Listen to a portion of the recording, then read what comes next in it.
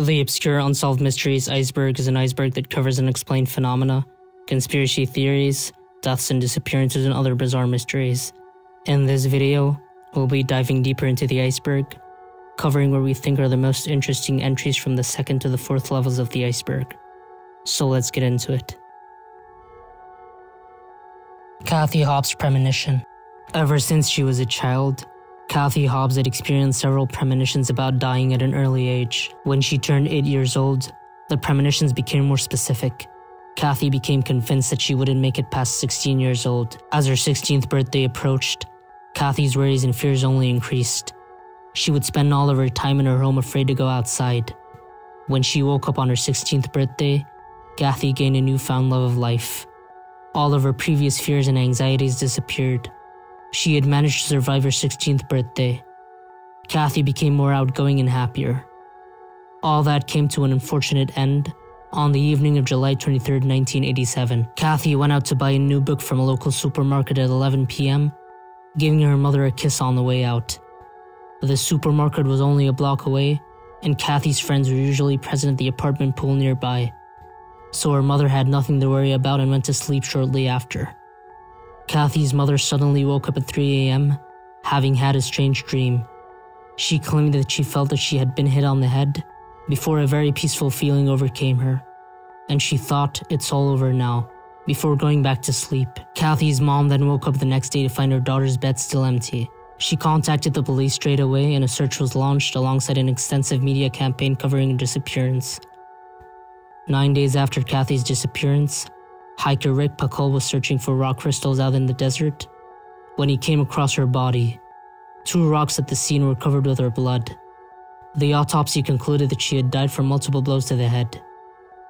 After her death, Kathy's parents discovered several letters in her room addressed to each member of her family. They had been written a month before her 16th birthday. The letters were written in event of her death and told the parents not to dwell on her death and keep on living happily, but to also keep her memory alive. A serial killer by the name of Michael Lee Lockhart was arrested later on in relation to another murder, but was believed to be the perpetrator of Kathy's murder. He was put on trial, convicted, and subsequently executed. Frederic Bourdin. Frederic Bourdin, nicknamed the Chameleon, is a French serial imposter who claims to have taken over 500 false identities throughout his life. As a 21-year-old man in 1997, Bourdin assumed the identity of missing teenager Nicholas Barclay. Nicholas had disappeared on the 13th of June 1994 after being last seen playing basketball with his friends in San Antonio, Texas. On 1997, Bourdin managed to convince Barclay's mother and sister on the phone that he was the missing teen.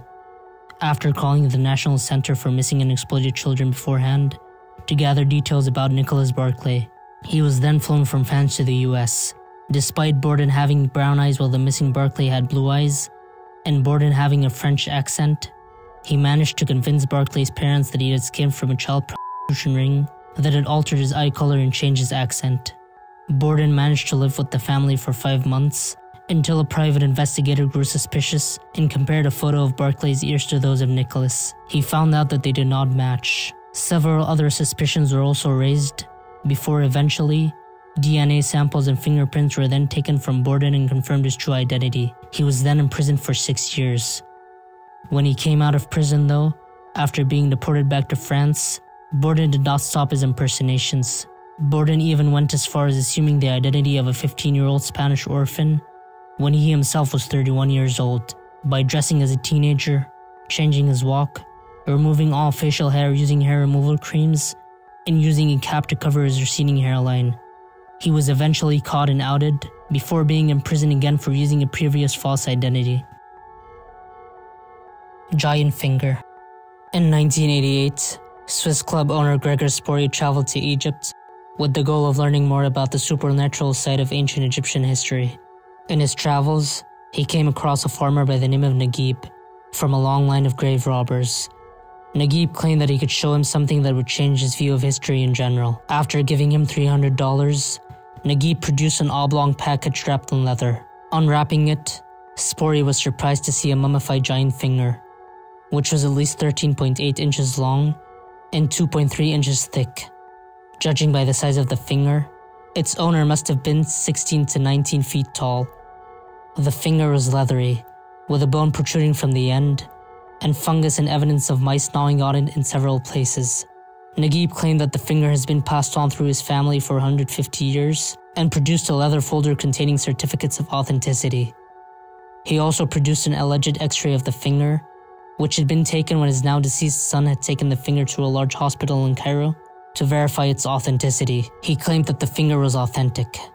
Despite Spori's request, Naguib refused to sell him the finger, claiming that it was a very important part of his family's heritage and only allowed Spori to take a few pictures of the finger.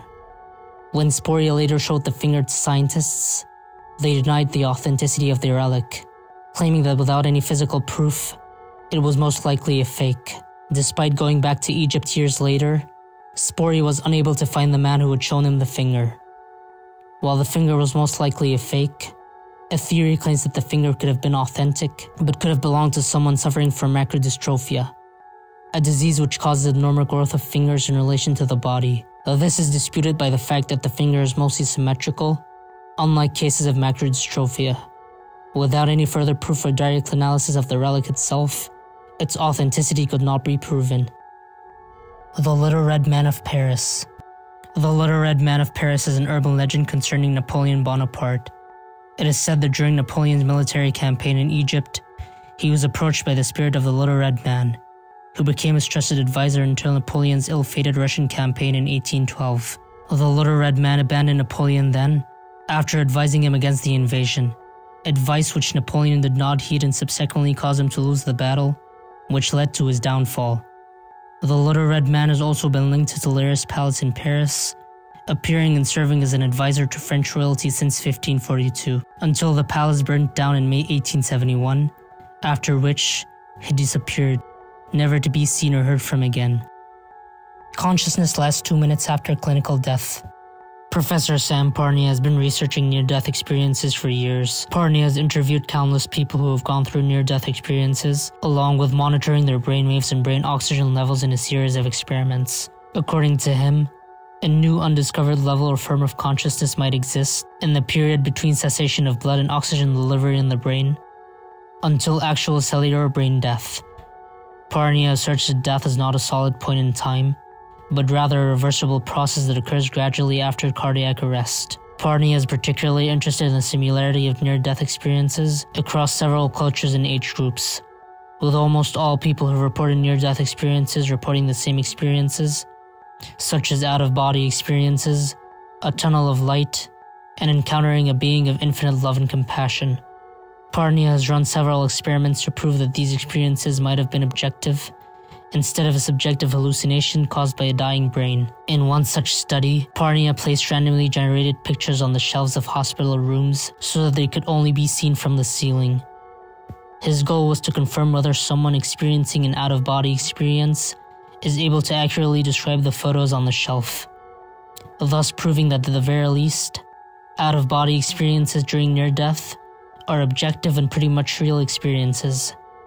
Unfortunately, his experiment did not generate any consistent results, with much of the people taking part either not having near-death experiences in the first place, or the ones experiencing them not remembering them.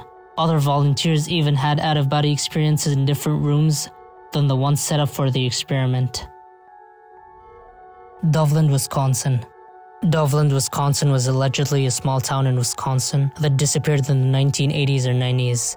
No evidence of its existence remains, save for several souvenirs such as mugs and t-shirts bearing the town's name, along with several individuals remembering living or passing through there.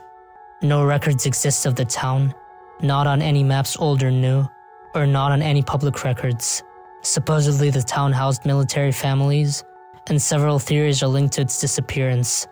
The theories range from a military experiment gone wrong, to flooding due to damming, or people leaving simply due to a failing economy.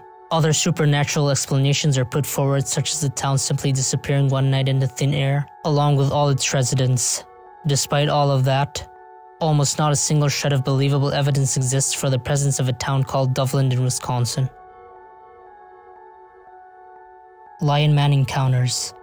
This story was posted on an old forum about an obscure phenomenon known as bedroom animals. The story takes place in Dublin, Ireland between 1981 and 1985. OP claims that as a kid, he had a habit of crawling into his parents' bedroom in the middle of the night, up until the age of 4, at which point his dad had had enough and promised to let OP keep the lights on as long as he slept in his own bed. While in bed, OP would drift in and out of sleep. In the times he was awake, he would stare at the curtain's design, following it with his eyes. Then it happened. A 7-foot-tall creature suddenly appeared from behind the curtain. The creature was covered in a sandy-colored fur, with a lion's head attached to 2 really long legs, as if it lacked a torso. The creature stared at OP for a few seconds and started approaching his bed before vanishing into thin air. OP was certain that he wasn't asleep throughout the whole thing, and that he felt no fear. A couple of years later, a similar thing happened. The wood from the wardrobe in OP's bedroom split open. A glowing white hippo-like head appeared, emitting a strange squeaking sound as it swung its head back and forth. OP swears he heard a sound of laughter from the opposite side of the room, before the creature disappeared back into the wardrobe as if nothing had happened, once again feeling no fear. OP once again claims he was certain he wasn't dreaming, as there's a big difference between the atmosphere of dreams and reality. Over the years, OP experienced similar visitations from different animals, until the final incident which occurred when he was 7. While alone in bed, OP felt a strange presence watching him as he slept. So while under the covers, he turned to face the wall, where a deep growling sound came from behind him, terrifying him. OP claims this was the last incident, and that whether a coincidence or not, the incident stopped when his old wardrobe was removed from his room. The phenomenon seems to have happened to other people, where they call it the bedroom animals phenomenon. Autoscopy. Autoscopy is the experience in which a person perceives their surrounding environment from a different perspective, from a position outside of their own body. Experiences involving autoscopy are regarded as hallucinations according to neurological research. However, it's unknown what causes them. Other disorders related to this are heautoscopy and polyopic heautoscopy. Heautoscopy is when a person hallucinates seeing their own body at a distance and can occur as a symptom of schizophrenia and epilepsy. It could also explain cases of people seeing their doppelgangers or lookalikes. Polyopic heautoscopy refers to cases involving seeing more than one double. One such case occurred in 2006, in which, according to neuroscientist Peter Brugger and his colleagues, a man reported experiencing 5 doubles of himself, which resulted from a tumor in his brain. To Catch a Predator, Craigslist Warner. To Catch a Predator was an American reality TV series hosted by Chris Hansen. In the series, predators would be lured using decoys posing as minors. The decoys would chat with the predators with the intent of luring them out to meet. During the cruise operation in Long Beach, someone posted to Craigslist advising that Dateline was in the area, filming another To Catch a Predator episode. It remains a mystery as to how this information got out, whether someone from the crew let it slip outside to someone they knew, or whether there was a predator that recognized the sign during a chat with the decoy and so wanted to warn others like him. Ancient acoustic levitation. A lot of ancient civilizations used massive stones to construct their monuments, like the pyramids and Stonehenge. Considering how enormous the building blocks were, and how ancient civilizations lacked the technology to move these stones, could there have been another method of lifting these stones? Taking the Great Pyramids of Egypt as an example, no one knows for certain how exactly they were built. It was estimated that it took a workforce of 4,000 to 5,000 men 20 years to build the pyramids, using pulleys, ropes, ramps, and brute force. A passage written by 10th century Arab historian al-Masudi could give a theory on how the pyramids were built. Al-Masudi wrote that a magic papyrus was placed under the stone to be moved. The stone was then struck with a metal rod, causing it to levitate, moving along a stone-paved path, fenced on either side by metal poles. The stones would travel along that path for 50 meters, before settling to the ground, repeating the process over until the stones were placed where the builders wanted them. There are other ancient structures made up of enormous blocks that are precisely constructed, however with little to no record of how these structures were constructed. Perhaps the method mentioned by al-Masudi, a method of acoustic levitation, was used by ancient civilizations, which has been lost to time. Mount Asahidake SOS. On the 24th of July 1989, a helicopter was searching for some missing hikers from Tokyo, near Mount Asahidake in Hokkaido. The helicopter pilots noticed a giant SOS sign made from logs on the ground, approximately 2.5 miles away from the summit of Asahidake. Each letter was 16 feet long and 10 feet wide. The rescue team proceeded to recover the hikers about 2 miles north of the sign, and got them to the hospital. When the hikers were asked about the SOS sign, they said they had nothing to do with it. Another search revealed a skeleton in a backpack containing an ID belonging to Genji Iwamura, who had been missing since 1984, along with 2 cameras, a notebook, and a tape recorder where Iwamura cried for help. It is still unknown who was responsible for creating the sign. Optogram. In the late 1800s, there was a popular scientific belief that the last image seen by a dying person or animal was recorded on their retina. An image developed from a dead retina is called an optogram. Physiologist Wilhelm Kuhn was able to obtain an optogram from a rabbit.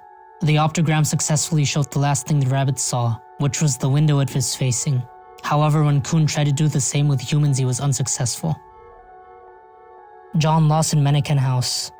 The John Lawson House is a house located in New Hamburg, New York. What makes this house strange is that it's inhabited by a group of mysterious life-sized mannequins.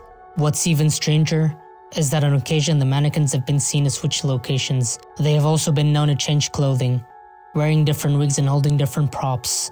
There doesn't seem to be anyone other than the mannequins inhabiting the house, so how could these things have happened? It's possible that this could be someone playing a harmless prank, but no one has ever seen anyone move the mannequins. Another explanation could be the result of 2 events. The first was on the 6th of February 1871, when a freight train derailed, striking an oncoming passenger express train. Since the trains were also carrying oil, it resulted in a huge fire causing 22 fatalities. This happened around 200 feet from the John Lawson House. The second event happened in 1877, where a huge fire engulfed 7 buildings near the John Lawson House. Many people believe that the mannequins may have been possessed by the spirits of those who have lost their lives in the 2 events. Jetpack Man, Kazakhstan, 1936. This entry refers to a story told by a 15-year-old girl by the name of E.E. Loznia living in Kazakhstan. According to her, she was walking one winter morning in 1936 when she encountered a strange sight. A figure flying in the sky dressed in black, with a helmet obscuring his face, and an oval-shaped backpack where a rumbling sound emanated from. The girl kept staring at the flying man, transfixed by the sight. Curiosity quickly turned to fear, though, when she realized that the man suddenly changed directions and was headed towards her. The girl started running, but when she looked up again moments later, the man was nowhere to be found. Several theories exist for this event, the first being a time slip, where a man testing a jetpack in recent times slipped through a rip in time-space and ended up in 1936 Kazakhstan before returning to his native time once again. Another theory is that an extraterrestrial with advanced technology, or military testing of secret technology, decades before it was made public. The story itself is most likely a hoax, or the girl could have made the story up or had an overactive imagination. Caveman bullet holes. Almost a century ago, a skull belonging to a prehistoric humanoid species was found in Kabwe, Zambia, dated 125,000 to 300,000 years. The skull had a small circular hole on the back in the cranium, along with a shattered parietal bone on the opposite side. While originally it was theorized that this small, almost perfectly round exit wound in the skull could have been caused by a spear or arrow, this was quickly disproven due to the absence of hair-like radial fractures surrounding the hole. Without any surrounding fractures, this type of wound could only be caused by a projectile traveling at extremely high speeds. Thus, a sensational theory was born. The wound in a 125,000-year-old skull was caused by a bullet hole. This gave rise to implausible theories such as a time traveler going back in time and shooting the caveman, or past civilizations being much more advanced than previously thought, able to come up with a primitive model for a gun. In reality, there are countless more plausible explanations for this wound, including that the wound had stemmed from a pathological lesion, to the wounds being caused by debris from natural disasters traveling at high speeds, such as tornadoes, volcanic eruptions, or an asteroid colliding with Earth. Numbers on esophagus. A Redditor posted on r/askdocs claiming that his friend had a scope after 15 years of acid reflux and found strange numbers on his esophagus. OP claimed that he had no previous procedures prior to this and attached several photos of the inside of his friend's esophagus. The photos show numbers that look like they were written with ink on the inside of the esophagus. The doctor, while not being able to find an explanation, dismissed the numbers as they were not relevant to the case at hand. Several Redditors had different theories about the origin of the numbers, with one claiming that a pill might have gotten stuck and the number on it imprinted on his esophagus. Another theory is that the ink from a medical chart or any other medical document might have gotten imprinted on the photo itself. Airship angers.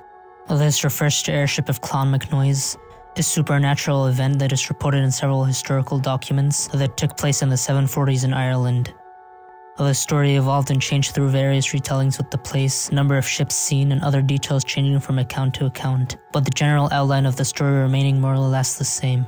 In the 740s, a ship was seen floating above Clon MacNoise, a monastery in Ireland, when an anchor from the ship sailing in the sky got stuck on a church. In other accounts, the anchor is replaced by a fishing spear. One of the sailors on the ship then descended to get the anchor unstuck, swimming in the air below the ship and above the observers. When a priest down there seized the anchor and wouldn't let go, the sailor sent down to retrieve it protested that he was drowning, after which the priest releases the anchor and the sailor returns swimming to his ship, which then sails away. Explanations for this phenomenon are many. Some claim that people of the monastery simply saw a cloud that was oddly shaped like a boat, or other aberrant sky phenomena, with the other unusual events like the crew and anchor getting stuck on the church being added in later retellings of the story. Another explanation is that this was an alien visitation, with the ship being a UFO. A recent explanation is that what the townspeople saw was an ocean mirage, a phenomenon which can make ships at sea appear on the horizon. Fairy Blast. Fairies are the good people who are an integral part of Gaelic folklore, with many intricate ceremonies and rituals existing to keep their harm at bay and please them. Fairies were believed to have the ability to harm a human unseen, with many diseases being attributed to fairies, along with abductions or disappearances of children. There are three main ways fairies could harm humans. The first is the evil eye. The second is using a fairy shot or elf shot, which is categorized by a sudden sharp pain felt somewhere in the body, followed by a sudden sickness. The belief was that a fairy had launched a dart or arrow at the person to make them sick. The third method was using a fairy blast or the fairy wind. What exactly is the fairy blast and what it does actually differs across varying accounts, with people believing destructive forces like tornadoes or simple dust devils were caused by fairies, either to destroy a structure in order to enter it, or to bring disease along with the wind. Other beliefs included fairy blasts being caused by fairies just passing beside a person, or a fairy breathing on the face of its intended target, causing momentarily or permanent blindness, or causing the victim to become sick and bedridden. In other more fringe accounts, the fairy blast causes a much stranger effect. In one account, a woman servant started speaking in a different accent and displaying different mannerisms, one day with no warning.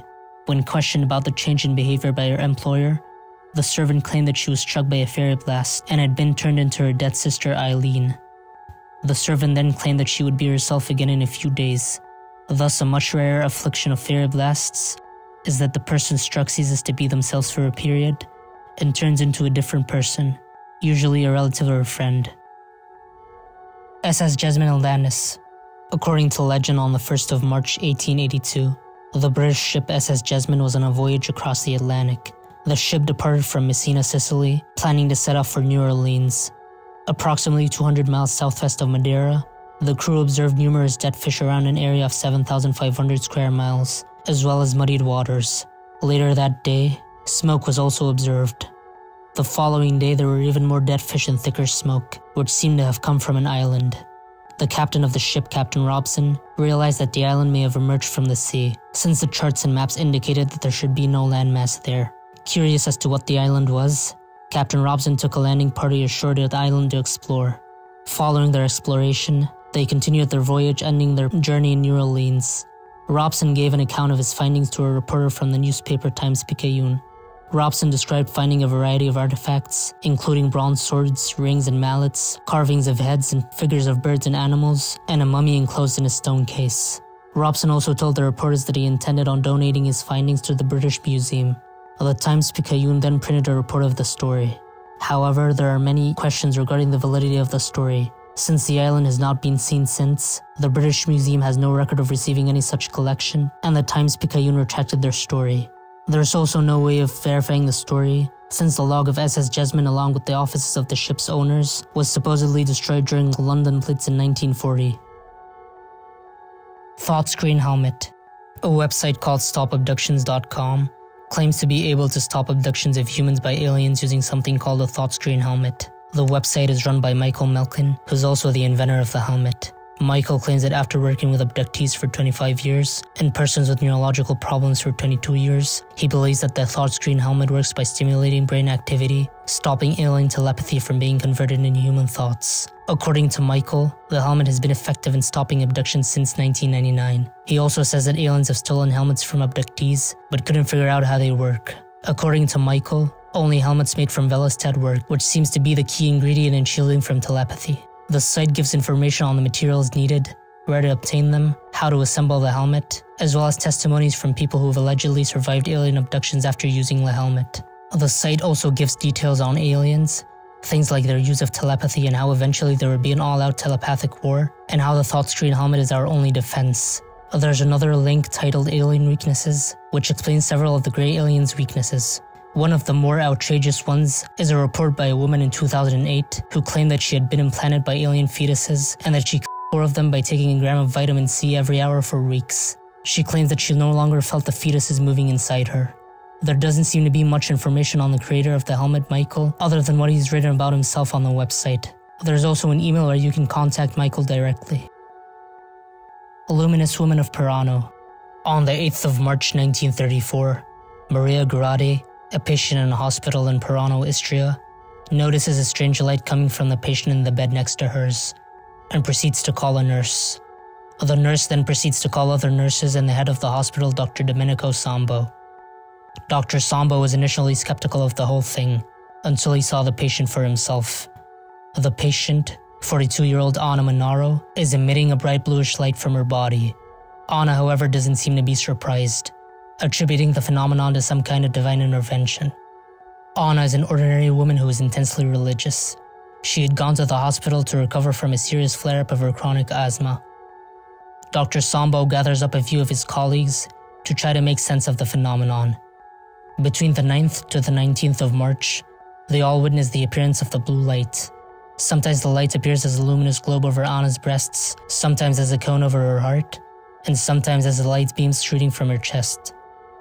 The light can even be seen through the blankets and even while Anna sleeps, with the only thing out of the ordinary being that Anna's heart and breathing rate double, and she sweats profusely and groans during the experience.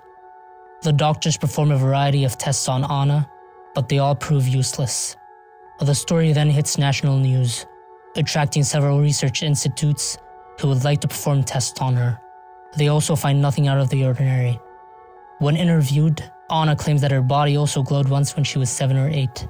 She also claims to be able to see spirits of the dead, as well as witness battles fought thousands of miles away, as if she was there. A psychiatric evaluation of Anna reveals that she's not insane. Her visions are not something uncommon among spiritual and religious people like her.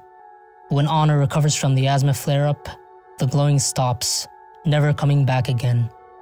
A report of all the exams performed on Anna was published in an Italian medical magazine, with theories ranging from mitogenic radiation to electromagnetism to bioluminescent bacteria. Other less scientific publications suggest a supernatural origin. However, the true reason for Anna's glow still remains a mystery. Wolves of Pavagada. In 1983, a small town in Karnataka called Pavagada witnessed the gruesome death of 11 people over a 2-year span, most of them being children. It started when a 5-year-old girl was snatched away from her house past midnight. Following that, a 3-year-old girl went missing a few days later. Both crime scenes showed paw prints but nothing else. In the following weeks, 5 other girls lost their lives with only skulls, limbs, or clothing left behind as the only way to identify them. Locals immediately attributed the case to be wolves and began hunting them. They also hunted hyenas, causing the populations of both animals to drastically decrease, and the attacks seemed to have ended. When another attack happened 2 months later, people started speculating other causes, blaming black magic and sacrifices, since most of the victims happened to be little girls. Other locals began employing dogs to trace the scent left behind on the skull of one of the victims, which led them to a cave. However, nothing else was found. The cause of the attack still remains a mystery. Lake Okeechobee skeletons.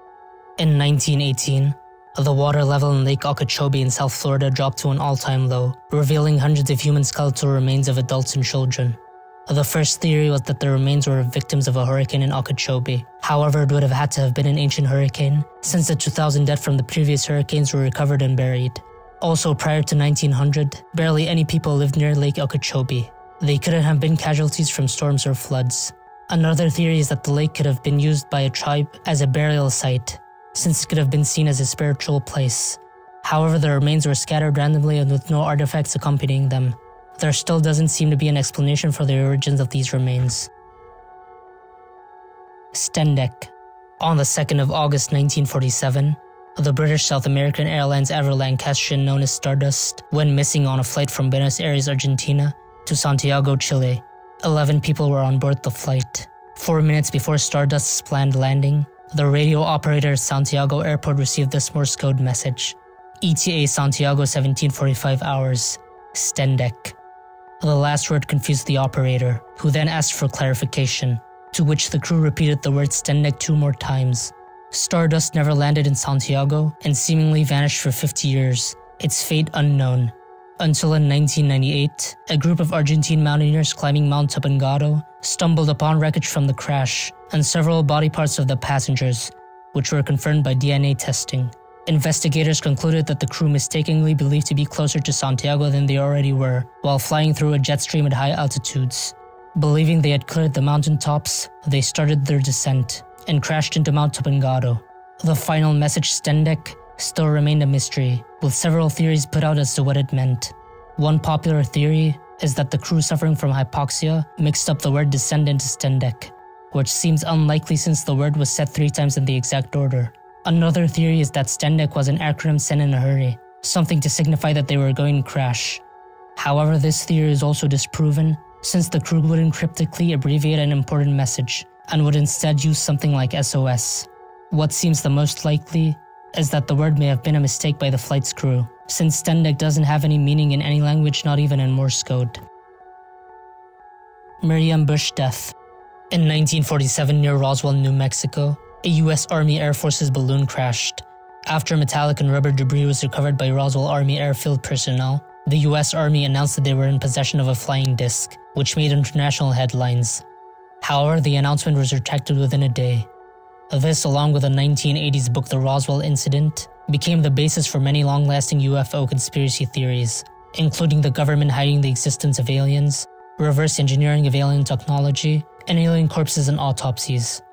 Miriam Bush was someone who knew exactly what happened in 1947. Bush was an executive secretary at the Roswell Army Airfield, meaning she would have seen the alleged alien bodies that were secretly brought to the base. Bush's immediate superior was Lieutenant Colonel Harold Warren, who played a significant role in the autopsies of the dead bodies used in the experiment. Bush was repeatedly told by high-ranking personnel at the base to never discuss what she had seen. Bush, however, secretly confided in her family, but warned them not to tell anyone. Following this, Bush became paranoid, entered into a loveless marriage, and became an alcoholic as a result of being entangled in such an incident.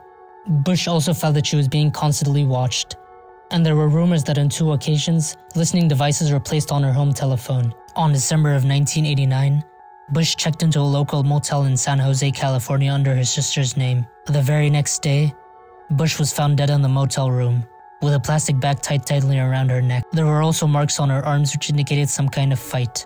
Despite evidence pointing to this being a murder, it was concluded that Bush took her own life. Whatever she knew regarding the Roswell incident, and what her specific role in it was, will always remain a mystery.